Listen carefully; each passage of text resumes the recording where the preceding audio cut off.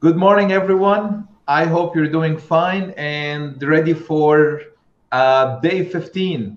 This is the 15th day we're going through this, and yesterday something very special happened.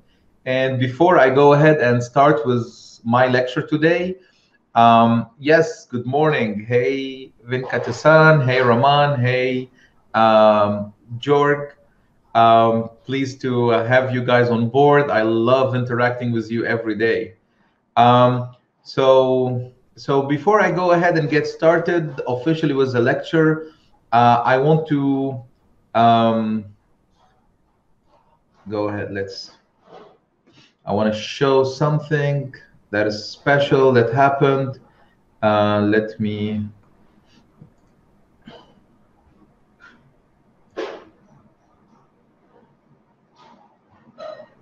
All right, I'm trying to figure out how's the best way to show a screen and a screen. Okay, here we go. So yesterday, so in 2018, I spent a year at NASA Langley, and I'm still an affiliated scientist over there on their ISAC, which is the automated fiber placement system. And they just released yesterday on their YouTube channel a hour-long video where I take you through the automated fiber placement, safety, manufacturing. And there is like two snapshots where I talk with Jake Ture and Don Jegley from Langley on this. And there is like some cool demonstrations. I don't know if the video plays nicely as I'm streaming it, but this is something that I will be that I've already uploaded to my LinkedIn page, and this is something really awesome that you can. Thank you so much for the claps and the likes and good morning, Piyush. Good morning, Elio, Fabrizio. It's awesome. I was looking forward for Sampi to connect with you. So this is a cool link. We will come to it. So that's the first thing I wanted to share out. The second thing that I wanted to share is on Friday, so in 2 days, we're going to have the first interaction with someone that is going to appear live with us from industry. So of course we've had Alex several times, but Alex is one of our own. So Alex actually helped me out with setting up the slides and so on. But basically on Friday we're going to have someone from Convergent. And they're going to talk to us about curing and about their solution and the software and whatnot. And this is fun stuff to be able to do. My platform is open for everyone, no exception, no money involved, nothing. This is pure science. This is pure education. This is pure for fun. The only thing I ask people is when you want to hire, come and ask me so that I can tell you about my awesome students and you can hire them. That's the only thing. So on Friday, we're going to have one of those lectures, and we're gearing up to have several lectures. I'm trying to work with ACMA, and I'm trying to work with Sampi on like getting some speakers, and that will be fine. All right, there is echo. Let me make sure I fix that. All right. No audio. All right, give me a second. I'm going to go ahead and fix that.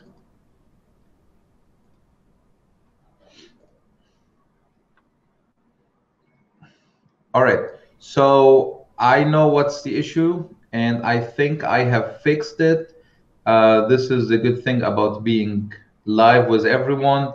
Go ahead, verify for me with a message that there is no more echo, and that it is good, and that you guys are not bothered with it, and you can only hear me.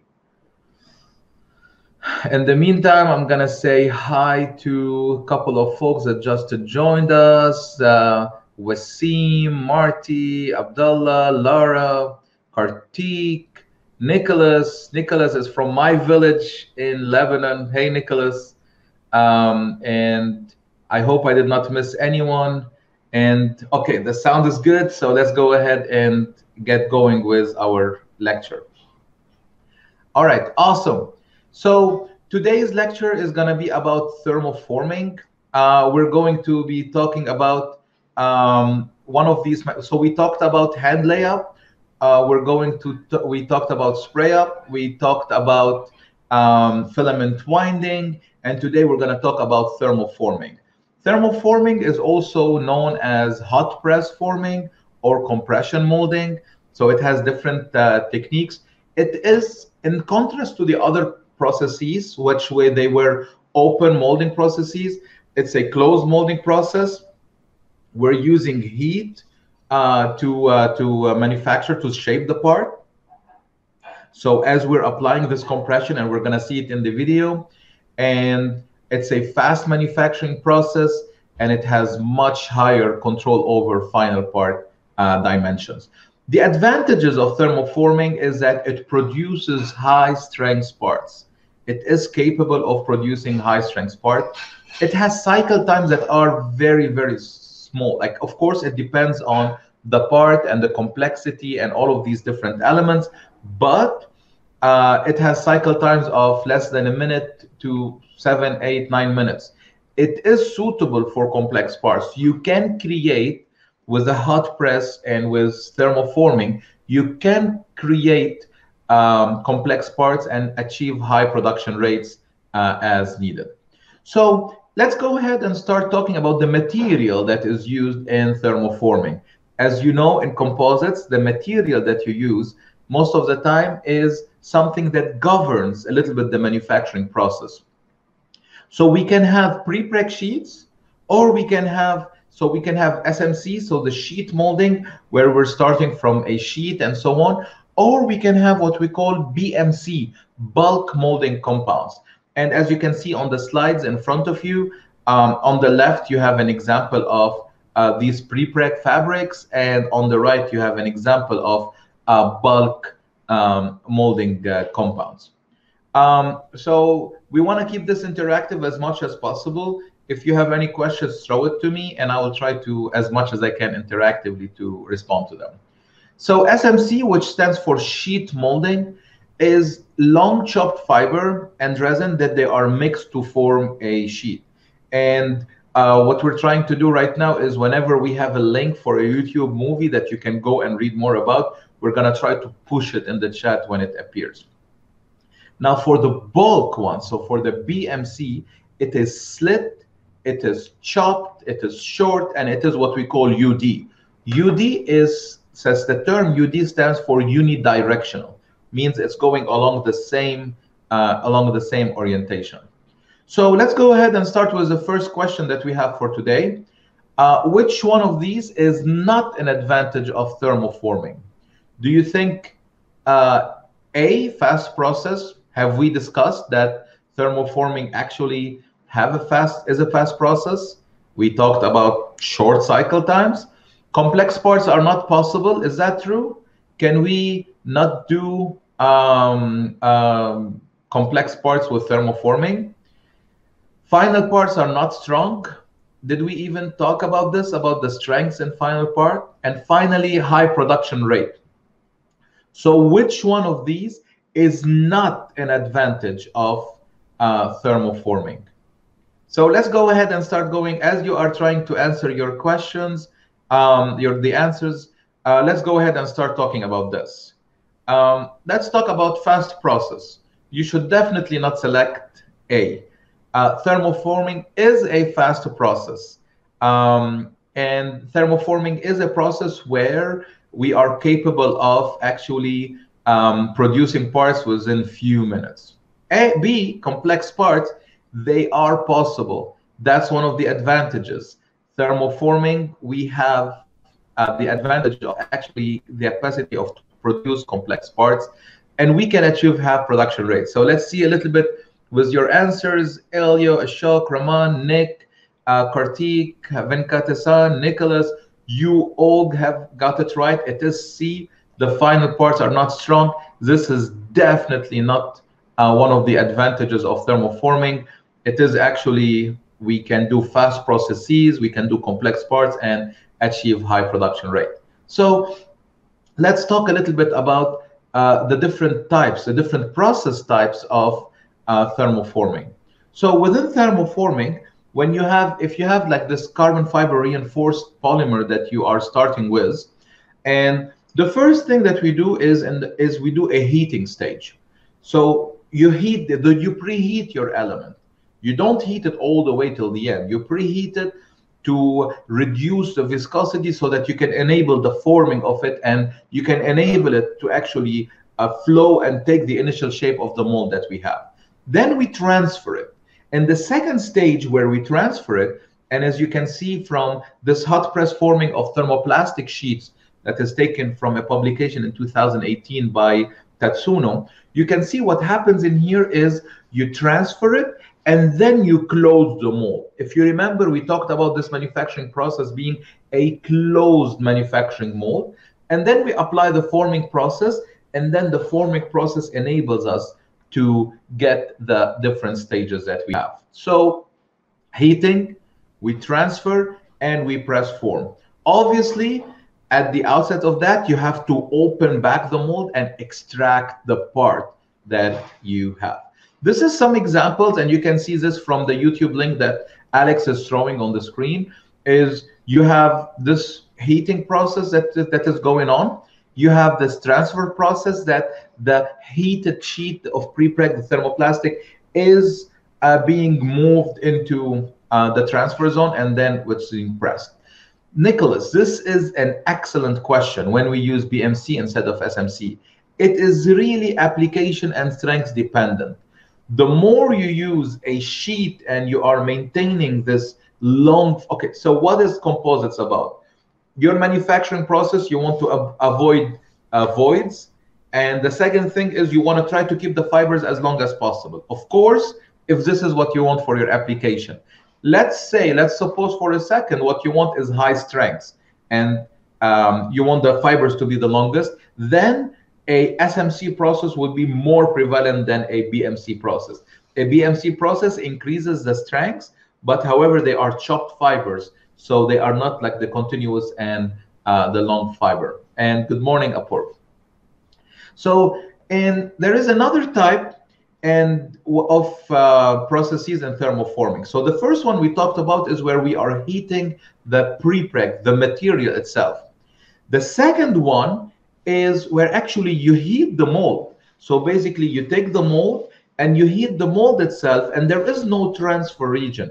You take the sheet inside, and then as you're applying the press, the mold itself is heated. So this is basically the second process type. So this is an example of the second process type where we load the material and we heat the molds, and then we apply the press and we obtain this element. Now, that's very, very important. We are going to delve into the defects that come from manufacturing processes. And one of them is understanding of what we call fiber deviation. The process is simple. You have a fabric, and you are pushing it, and it has orientations, and you're pushing it into some location that are more constrained, some location that they're going to extend. So what you are going to have is a compression element. And if you can see in here, like you can see the picture where you have the different orientation of the fiber that they get compressed on each other, but also you can have shearing due to this compression. So you can have elongation, you can have shearing, you can have other properties that you need to investigate and test and understand to better assess the influence of fiber deviation. When we talk composites manufacturing, most of the time, okay, let me stop for a second and explain and illustrate this very, very important concept. When we talk composites manufacturing, one of the biggest problems is to manufacturing what was designed. The designer says, I want my angles to be 45 degrees. But then you go and you do a manufacturing process like thermoforming in here, and at some locations, you're no longer going to have your 45 degrees orientation, or your 0 or your 90.